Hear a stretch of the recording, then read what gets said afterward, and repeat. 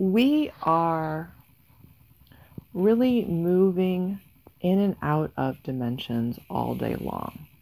And where we're going is much, much higher than 5D. So what it looks like is when you consciously put yourself into a higher dimensional space, like when you listen to one of my energy activations, with some meditations, when you hold that space yourself, like if you're doing light work or if you are meditating, you're going into a higher dimensional space and you're anchoring it in not only for yourself, but for the entire human collective.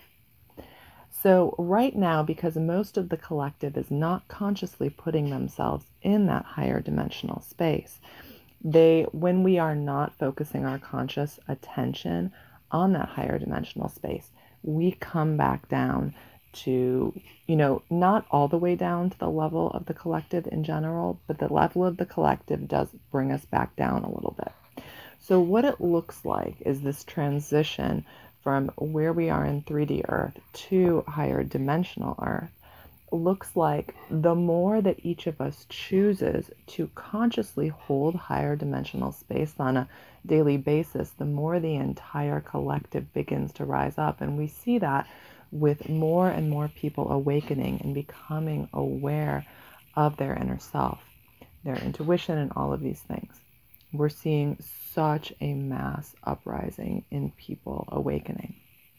And it's because people like us are holding a higher dimensional space consciously every day. So as more and more people awaken, more people will start holding that space. When we get to a certain threshold, there will be more people holding the higher dimensional space on a daily basis than not holding the higher dimensional space. At that point, we will all essentially enter into a time that looks nothing like this, when the norm throughout our day is being in a higher dimensional space. And it'll be the abnormal if we sort of fall back down for a little bit during the day.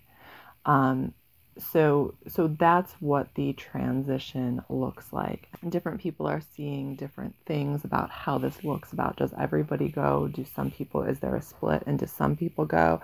So for what I see, there are different potentialities for what this actually looks like, as far as us actually really emerging on the other side of this transition in New Earth.